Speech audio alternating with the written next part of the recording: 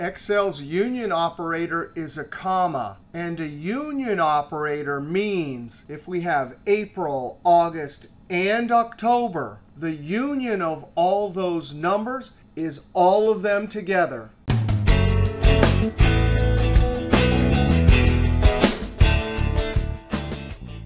So if we use the sum function, the screen tip reminds you that the sum operation can be done on the union of as many ranges as you'd like. April, comma, August, comma, October. That union operator says gather up all of the numbers first before you do the summing. Close parentheses and enter. Now, many of us have probably seen that union operator inside of functions like average, max, or min. But there's many other financial and statistical functions that can use the union operator.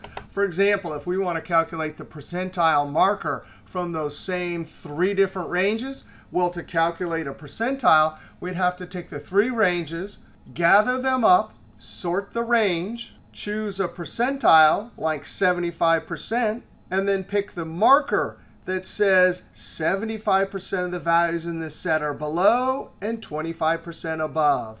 Now that is an estimate done with statistics. This is not a statistics class. If you want to learn more about percentile, there's the video link. If you want a full stats class, there's the link there. We just want to learn about the union operator. In array, since it doesn't have comma, comma, comma to put in multiple ranges, we can use open parentheses.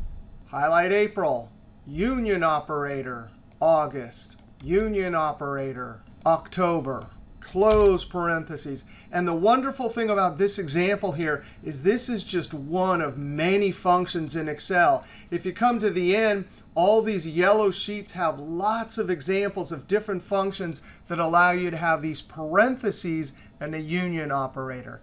But there it is. We took 3 ranges, created the union, now comma, 75%, close parentheses, and there is our marker. Union operators, either standard and aggregate functions or lots of finance and statistics functions.